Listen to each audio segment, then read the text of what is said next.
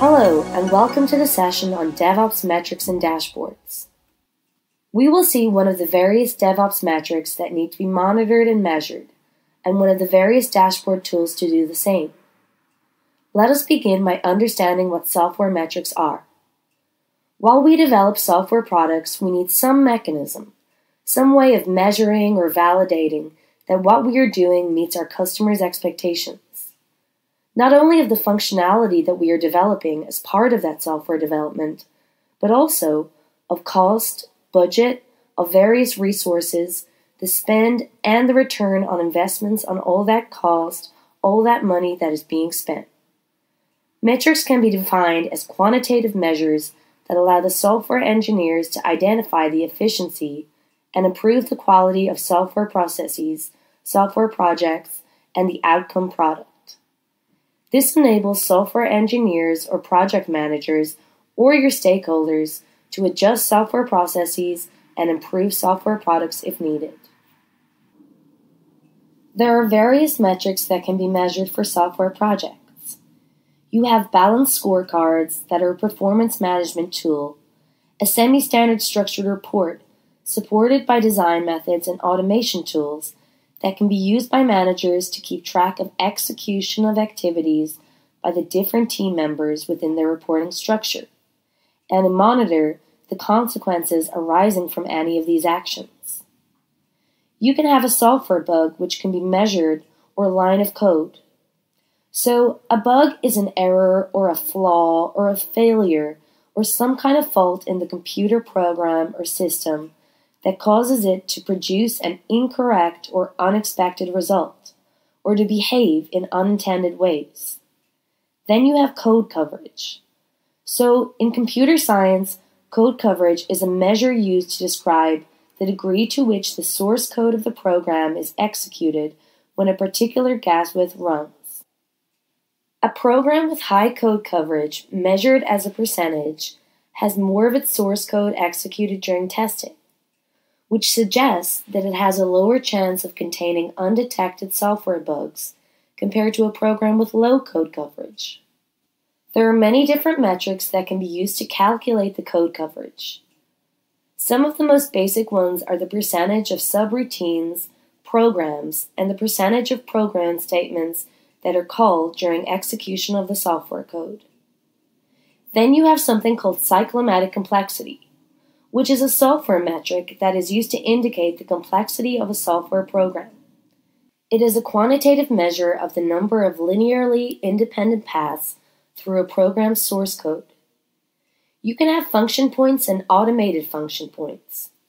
So, function points is a unit of measure to express the amount of business functionality and information a system or a product provides to a user. Function points are used to compute functional size measurement of software, the cost in dollars or number of hours of a single unit discalculated from previous project data. In engineering, maintainability is the ease with which a project can be maintained in order to correct effects or the causes, repair or replace faulty components without having to replace the parts that are working fine, prevent unexpected working conditions, maximize the products used for life, maximize efficiency, reliability, and safety, meet any new requirements that you receive from your customer to implement, make future maintenance easier or able to cope with a more changed environment. Then you can have something called number of classes and interfaces. So number of classes and interfaces are measured to check for code complexity or even your function point complexity. Source line of code, SLOC, also known as line of code, is a software metric that is used to measure the size of a computer program, accounting the number of lines in the text of the program's source code. Source line of code is typically used to predict the amount of effort that would be required to develop a program, as well as to estimate programming productivity or maintainability once a software is produced. In computing, a loader is part of an operating system that is essentially responsible for loading programs and libraries in the memory of your computer. It is one of the essential stages in the process of starting a program, as it places programs into memory and prepares them for execution. Loading a program involves reading the content of the executable file containing the program instructions into memory and then carrying out the required preparatory steps to prepare the executable front-running. Once loading is complete, the operating system starts the program by passing control to the loaded program code. In computer science, the runtime or execution time is the time during which the program is running or executing, in contrast to other programs like cycle phases such as compilation time, length time, load time. A runtime error is detected after or during the execution state of a program, whereas a compile time error is detected by the compile time before the program is ever executed. Type checking, register allocation, code generation, code optimization are typically done at compile time, but may be done at runtime either, depending on the particular language and compiler. Weighted microfunction points is a modern software sizing algorithm invented by Logical Solutions in the year 2009, which is a successor to the solid ancestors scientific method such as COCOMO, COSISMO, Maintainability Index, Cyclomatic Complexity Function Points, and Ousted Complexity. It produces more accurate results than traditional software sizing methodologies, while requiring less configuration and knowledge from the end user, as most of the estimation is based on automatic measurement of an existing source code. Dashboards often provide at-a-glance view of various key performance indicators, also called KPIs, relevant for a particular objective or business process like sales, marketing, human resources, or production. In real-world terms, dashboard is another name for a progress report or a report. The underlying virtues of implementing DevOps are continued improvement and development. The development and IT operation teams are expected to collaborate and be active participants in this collaboration and innovative process. The objective overall is to ensure smooth functioning of the application with the least interruptions, build distinct dashboards for distinct software. Ultimately, a dashboard is a common platform or a framework that enables you to manage issues, so more than the technicalities, it is important to nurture a culture that encourages the adoption of DevOps approach. The idea here is to enable self-learning and self-improvement among software developers, operations engineers on a regular basis. Change is difficult, and while on a transformation journey, it is important to realize the objectives of the project or task at hand. The objective helps structure the metrics for tracking the overall development process for the respective teams.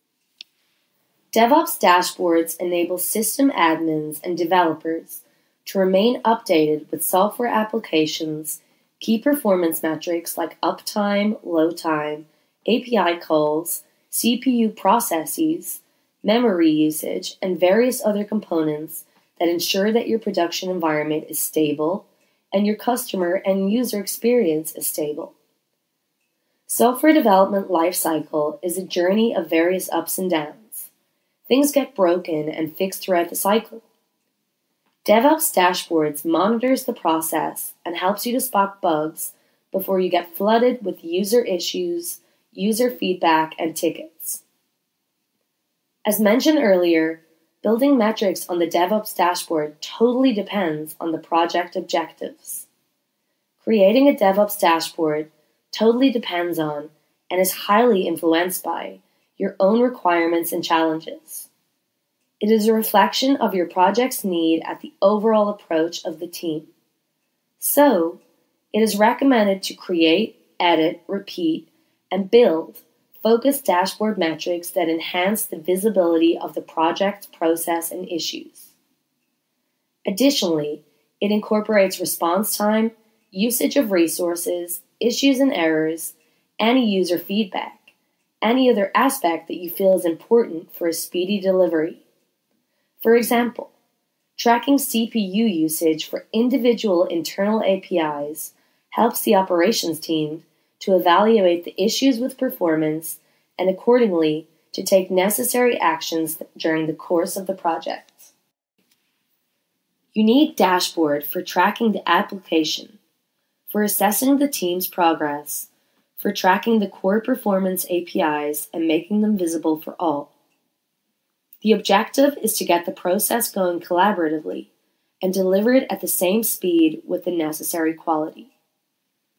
Quality and speed are at the core of DevOps approach, a key reason why leading enterprises across the globe leverage the synergy between development and operations teams with an indicated DevOps model. DevOps culture is majorly driven not just by this synergy, but also by the underlying need for continuous collaboration and delivery. There are various DevOps metrics on which you can create dashboards, frequency of deployments, which is basically a metrics that will keep a tab on the frequency of deploying the new code. It will help track the deployment process by team members, which is a very critical activity for any project. Moreover, it is all-pervasive and is applicable across projects. You can measure tracking change, and it is absolutely critical to track the user stories associated with the project, and most importantly, setting the parameters to track the complexity of the changes occurring in the project. You can track the lead time, which is software application development, follows a process of development to deployment when new code is developed and successfully deployed into production. Cycle time is a key indicator to determine efficiency in the process where it helps the team to understand the areas of improvements. Ultimately, the metrics helps the team to get a better hold of the project's development. Track percentage of deployments fail, so you need to track the percentage of deployments that had led to outage or any negative feedback from your customer from your user. By the nature of DevOps approach, it is expected to build quality right from the beginning rather than post-development as an afterthought. Experts suggest to review this metrics as a team to effectively keep track of negative sentiment in the project. Mean time to recovery is another useful metric. Recovery and resilience is critical in any project, as it will help build market readiness of your software application. Mean time to recovery is an ideal process of tracking complex issues and failures, assessing the ability of the team to handle fundamental change and be able to bounce back. Various performance metrics can be incorporated. This metrics has to remain stable, irrespective of any changes in user feedback or your deployment indicators. It is a key indicator that the software application is operational within the defined limits. There are various DevOps dashboards tools available, like Elk Stack, Graphite, Keen.io, Librado, Datadog, and Hygeia. The Elk Stack is essentially a combination of 3 open-source products from Elastic. Elastic's Surge and analytics capability, Logstacks as the logs aggregator, and Kibana for the fancy dashboard visualization. Today, Elasticsearch is pretty much built in with Logstash and Kibana as an Elastic's product as well, making integration and setup very simple. But a new deployment rolls out. The dashboard follows custom indicators that you can set up using your app's help. These indicators update in real time, allowing close monitoring and freshly delivered code, taking its first steps after being uploaded to production. It is free, but there are Elastic paid plans that include different levels of professional support for the tool. Graphite is an open source tool written in Python for storing data and providing graphs and visualizations of it on demand. It does not collect any data itself, but instead works with other tools for the purpose. Grafana is an open source tool that provides a metrics dashboard and graph editor for Graphite. It essentially enhances what you can get from Graphite and provides more features. Graphite and Grafana are designed to be language agnostic. Also worth noting is the hosted Graphite, which essentially offers Graphite and Grafana as paid software as a service model. Keen.io is a software-as-service analytics infrastructure platform. It collects the data you specify from a wide range of possibilities, and its APIs perform analytics and visualization tasks at your request. It's designed around providing flexibility and choice to users from whom other visualization and metrics aren't satisfied. If you can't get the exact data you want from other tools, but can't or don't want to build your own custom analytics infrastructure, if analytics is a primary focus or concern for you, and you want more than what an out-of-the-box solution provides, then DevOps Keen.io is a good tool for you. Liberato is a hosted service for monitoring and managing cloud applications. Liberato can create custom dashboards in seconds without the need to set up or deploy any software. It focuses on graphics and visuals to create a very smooth look and feel compared to other dashboards. It recently became part of SolarWinds. If you want to be able to work with highly customized metrics and reports, if you want beautiful visualizations and better learning for the data that you send in, Liberato is the tool that will answer all of this for you. Datadog is again a software service monitoring tool targeted for DevOps teams that take data from your app and wide range of other tools and provides metrics and visualizations. It unifies data produced from your infrastructure and software into one location. They are currently built around aggregating and presenting data rather than performing analytics. If you want a DevOps-focused tool that works with an extensive ecosystem of other tools, if you want a tool that presents you with a unified view of data generated across your hardware and software, Datadog is a good choice. Hygieia gives developers a visual way to track progress across the development pipeline. The dashboard automatically refreshes every minute after tracking a project's progress across 6 different areas, features code repository, build quality monitoring, and also deployment. For example, the code repo window displays information regarding coding activities, number of commits per day, number of committers, and other current coding trends. Hygieia dashboard only supports the following tools to plug in. Those plugins can be written to integrate with other tools and solutions. Features like Jira, version 1, code repositories like GitHub, Subversion, build tools like Jenkins, Hudson, for quality, SonarQube, Cucumber, Selenium, and for deployment, IBM Urban Code Deploy.